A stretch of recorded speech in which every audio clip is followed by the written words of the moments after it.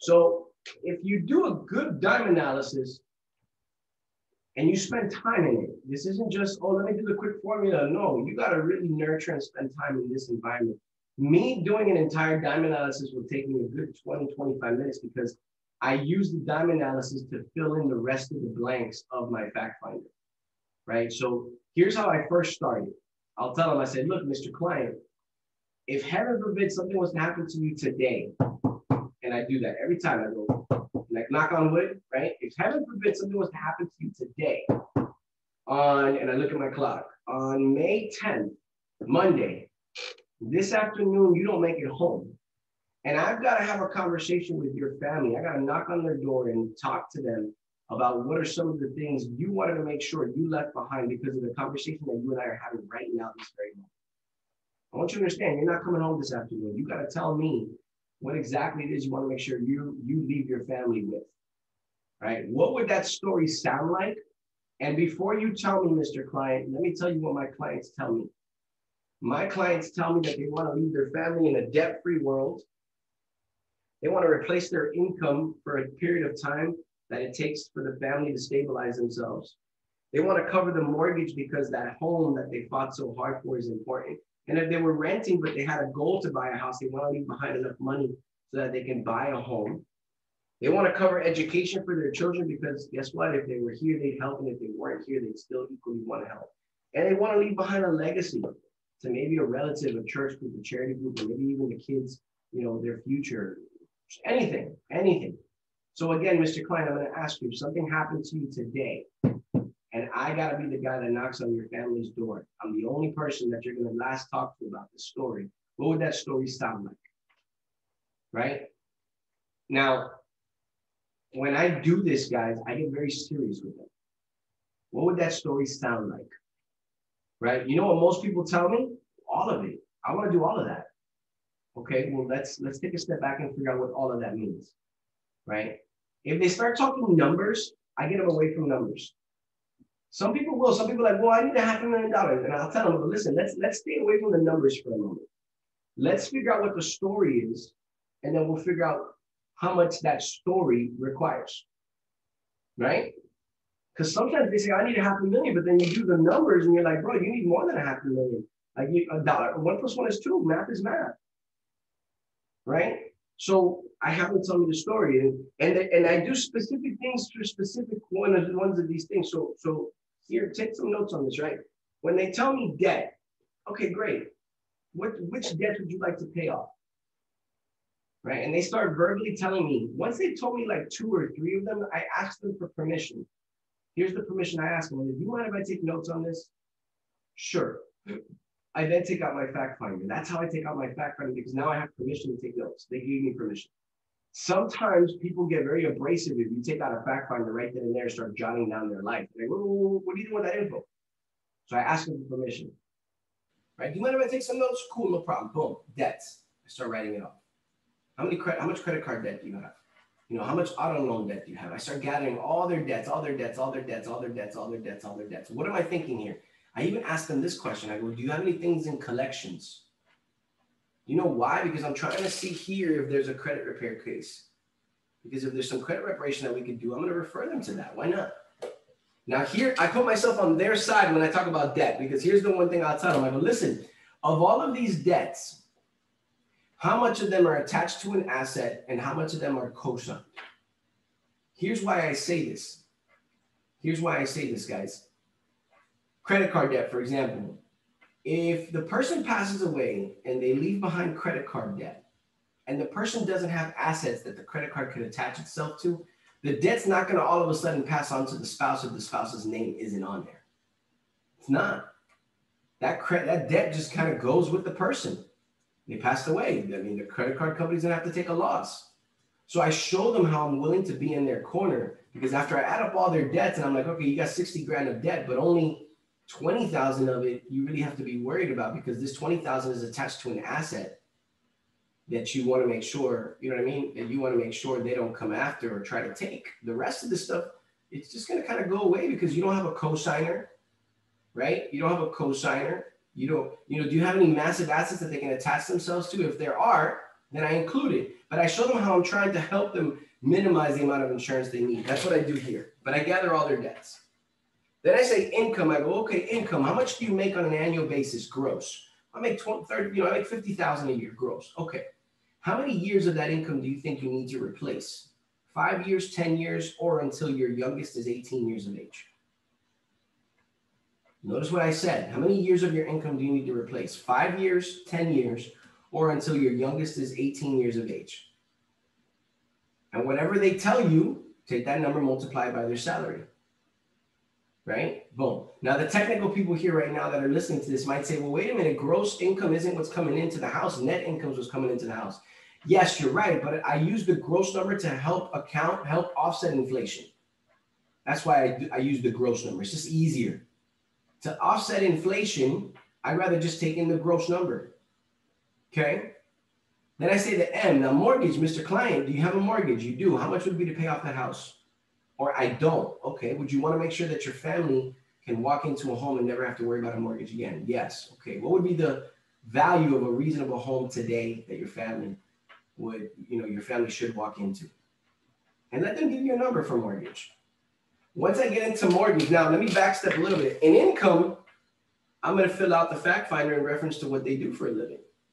What do you do for a living? How long have you been doing it? What's the name of your employer? Do you have a side hustle? Do you have a side job? Right? So debts, I'm filling out all the debts. Income, I'm filling out all your employment information. And I'm filling out assets.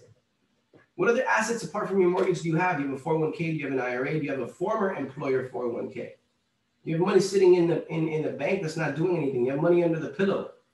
So notice, I'm filling out the fact finder as I do this. So I'm not just going to jump to the next thing. I'm going to take time and gather all the info. When it comes to education, education is great for referrals, but it's also great to learn about the kids. What school do the kids go to, right? You know, how old are they? What's their date of birth? Is there a particular college you want them to represent when they go to college? Like, did you go to college, Mr. Client? And do you want your children to go to that college? Sometimes it's important for people that their children represent the same alma mater. Like, I went to University of South Florida, but I don't care if my kids go there. They don't. Matter of fact, I'm hoping to God they don't jump into college right away. They take a couple years to really explore what they want to do. You know, not be lazy, but, you know, that's just my view. But I don't care if they go there, they don't. Some people it is, but I take time in education to figure that out. Now, when it comes to education, it's a simple number, guys, 100 grand per kid. Unless they're 15 years of age or older, 15 years of age, you can do 50,000 per kid or 75,000. Whatever number you feel comfortable with, but don't overcomplicate it. Don't be like, oh, let me look online what the cost of it is. No, don't overcomplicate yourself. It's about 100 grand per kid for education. When you take into account room and board and this and tuition and taxes and all that, it's about 100 grand per kid. So do that number. And then when it comes to legacy, right? Oh, I'm sorry. How I get referrals on education if they went to college, I'll ask them. I say, listen, do you still have any college buddies you hang out with? Right? Do you represent a social gathering, a fraternity, a sorority that you still connect with? Because that's a great referral source. Like I'll tell you right now, in Naples, Florida, there's a huge group of Pi Kappa Alpha organization. I'm talking about like alumni that still get together. There's a huge group of people here in Naples, Florida that get together for University of Florida games and University of Georgia games. Huge group of them that get together. Look at Irvin. He's like, yep, you right. They get together. I mean, they got bars they go to. They got organizations. They're organized. I learned that through talking about education. How many people I have that, you know, they happen to have gone to Georgia or they went to University of Florida and they still connect. Those are referrals. Fraternities, those are connections, referrals. Sorority, same thing. And then legacy, I'll say, listen, is there anybody outside of your spouse or children that you want to make sure you leave something behind for? Or a church group or a charity group? Right? And they tell me, guess what those are? Those are probably other referrals and beneficiaries. And then once I've asked that, I go, now let me ask you this last question, right? For children, is college enough? If you leave them behind with enough money to cover college, is that enough or do you want to leave them with a little bit more? And your spouse, if you leave her behind with a house paid off and income replaced, is that enough or do you want to leave them a little bit more? I want to know. I want to know. Guys, when I do all this entire, I got a notepad.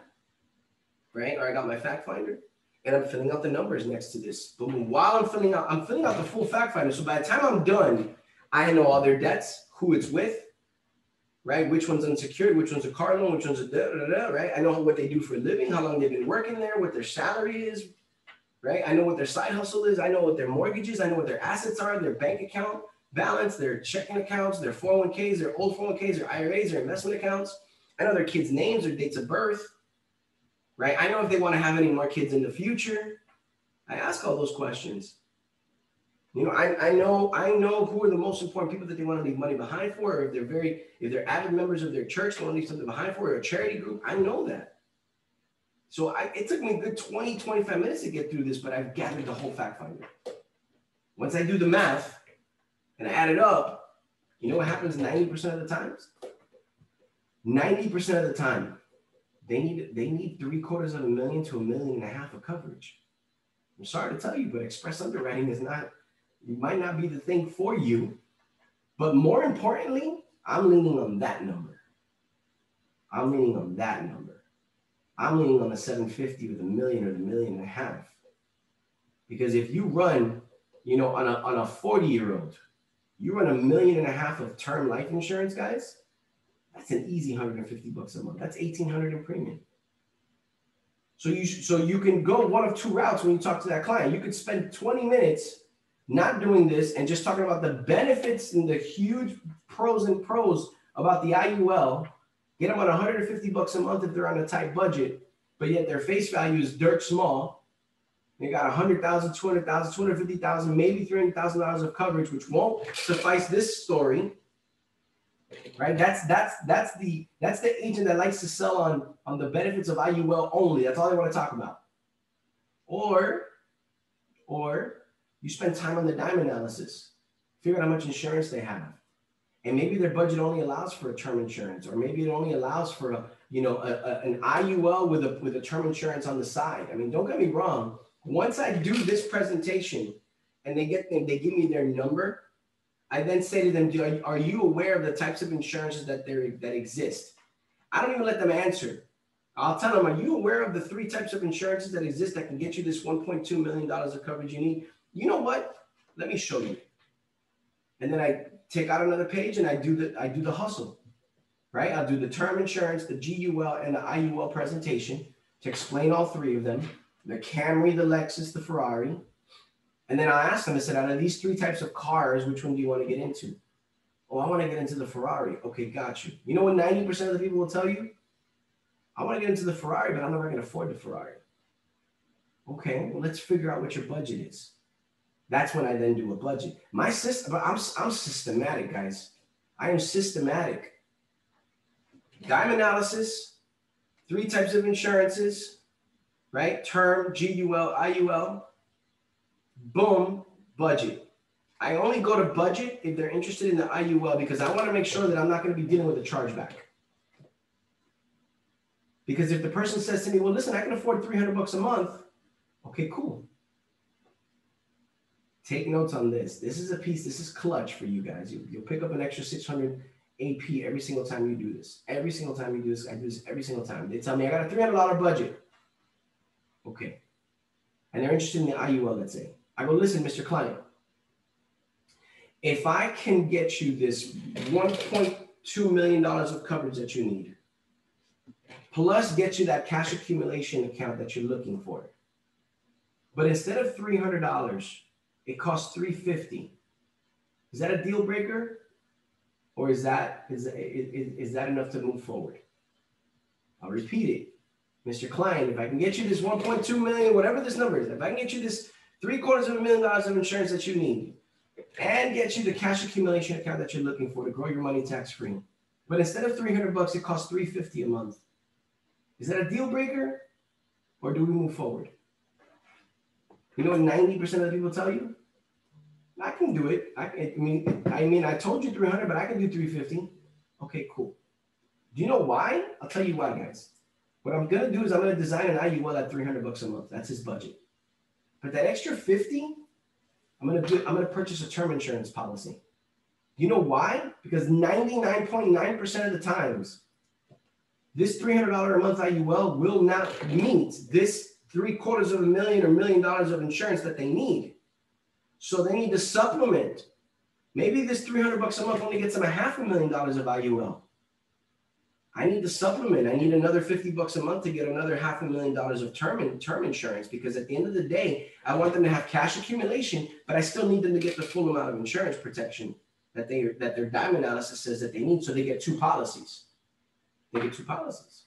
I got 1.5 million on myself, but it's a combination. It's a combination of GUL, term insurance, and IUL.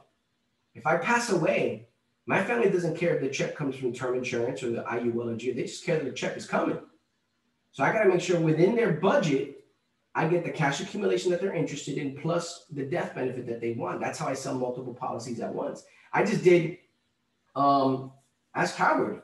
I just did, I had a client, had $500,000 of express term insurance, who's paying $270 a month for it. Why is he paying so much? He's in his mid-30s. He's healthy, non-smoker. Like, holy crap. But you know what it was? The prior agent wanted to sell him an express quick underwriting program. I did a dime analysis on the guy. He needed $1.2 million of coverage when I did his dime analysis. I said, listen, bro, you need $1.2 million. You only have $500,000. So let me ask you a question. Out of everything in this list here, which ones are we going to cut off? Which ones are you not going to have because you don't have enough money to fulfill this story? You know what he said? I don't want to cut any of it off. I need more coverage. Okay. What's your budget? We did his budget. He can only afford what he was paying. He can't pay more. So then I said to him, I go, listen, if I can get you twice the amount of coverage for the same price, would you do business with me? He says, yeah, of course. You know what? I go, now, what you're going to do with me is not going to approve within a day or two. What you're going to do with me might require medical exams. It's going to take 3 or 4 weeks. But if they approve you as healthy as you tell me you are, you're going to have twice the amount of coverage for the same price. You know what? He said, go for it. You know what I sold him? I sold him $500,000 GUL. I sold him $500,000 term insurance, both of those with full living benefits, the GUL with a return of premium rider and living benefits that'll last a lot longer than 30 years, right? It'll last until 100 for $20 cheaper than his term insurance that he currently had. Why? Because I was willing to do full underwriting with him. And then you know what's crazy? He gets approved. And you know what he says to me? He says, hey, can I get another $500,000? Sure. So now he's in underwriting right now for another $500,000 of coverage.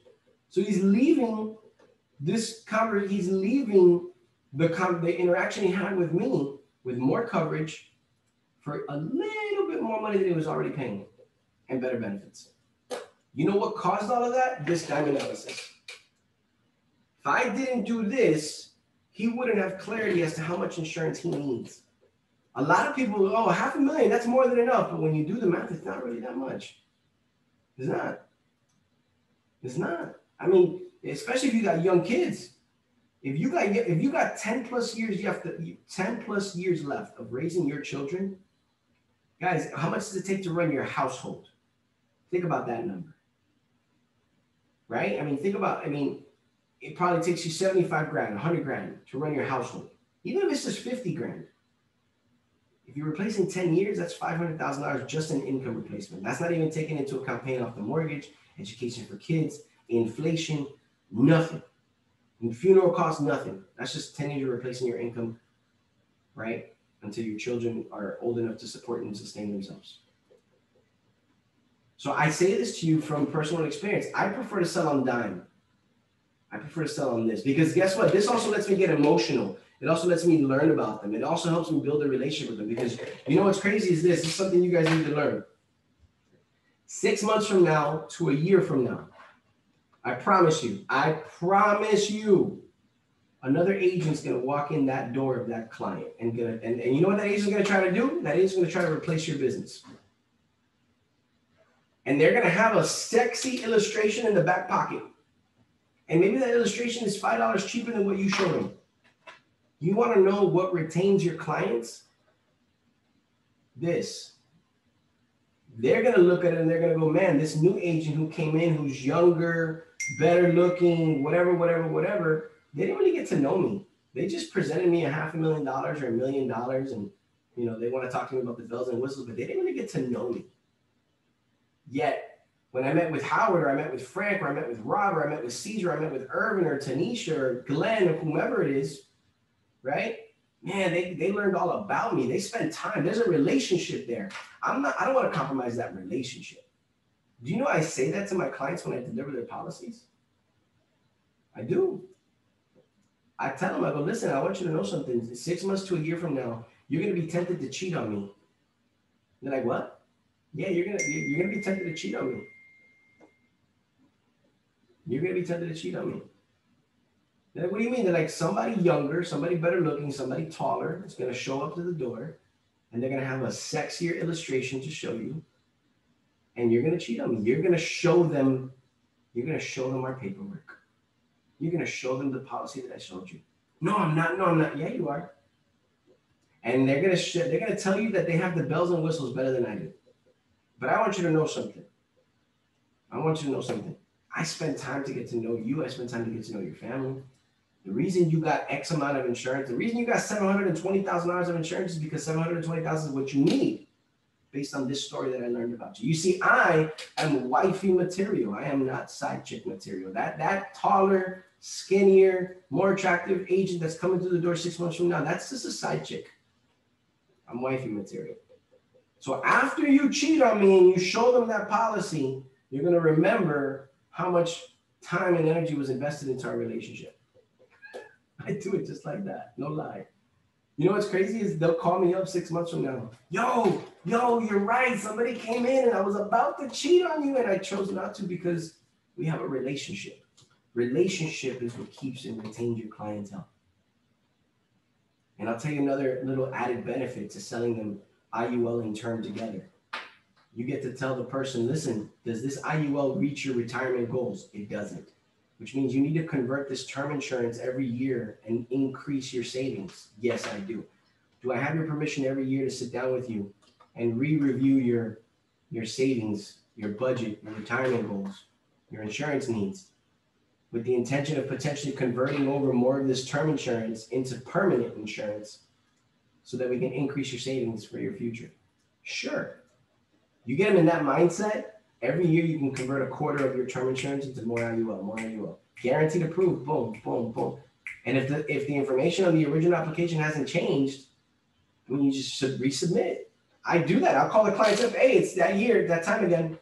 How much more do you want to put into it? Oh, convert another $250,000 of my $1 million term. Okay, how much do you want to put? Oh, $200 a month, $250. Okay, I'll run the numbers. Be on the lookout for the application in your inbox. Done. More sales. Because you build a relationship. You spend time here in the beginning, building relationship. Because in the beginning, you're selling three things. You're selling yourself, you're selling the company, you're selling the product. That's why you got to take so much time to build that relationship in the beginning. But once you've done that, you already sold yourself, you already sold the company. Now you're just reminding them of the product. That's all you're doing. Now, granted, in the same token, when you're working final expense leads, that's a little bit more transactional. You're dealing with, especially in middle America, you're dealing with people on Social Security, their income limits, everything is budget to them. All they want is $10,000 to $20,000 of final expenses to cover the funeral cost. People who purchase final expense insurance are buying it because they realize that they should have done something sooner, but now they have limited choices. That's why. That's the truth. Because somebody who has $100,000 sitting in investments, $1 million sitting in investments, they're not going to buy final expense insurance. They have enough there to cover the funeral costs. Someone who bought insurance in their 30s and 40s and did the right thing, they have insurance. They're not going to. Somebody who's buying final expense insurance is because they realize, holy crap, I ran out of time. I didn't do proper finances back in the day. I'm on a limited income, but let me at least not leave a burden behind. That's more transaction. That's more, Mr. Klein, what can you afford? I can afford $50. Okay, well, $50 will get you $10,000. Oh, but I want $15,000. We gotta put $75 a month for 15.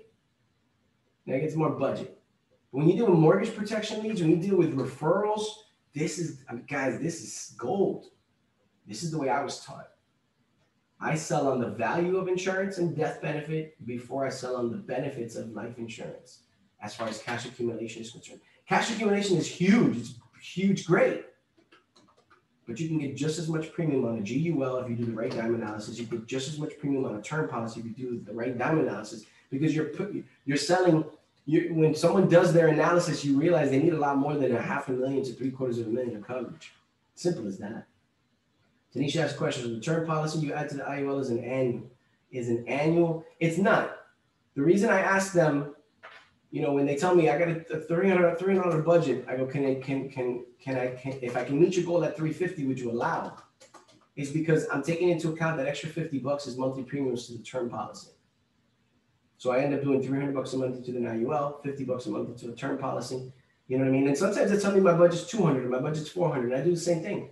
Mr. Client, your budget you told me is $400.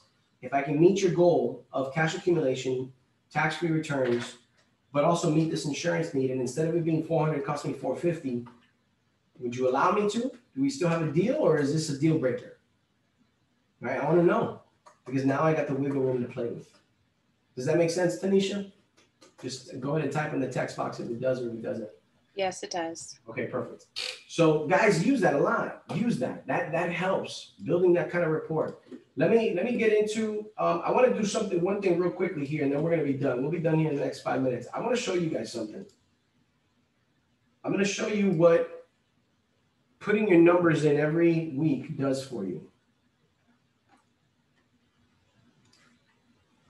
And I'm not gonna lie. Actually, let me pause this because we're good on this training.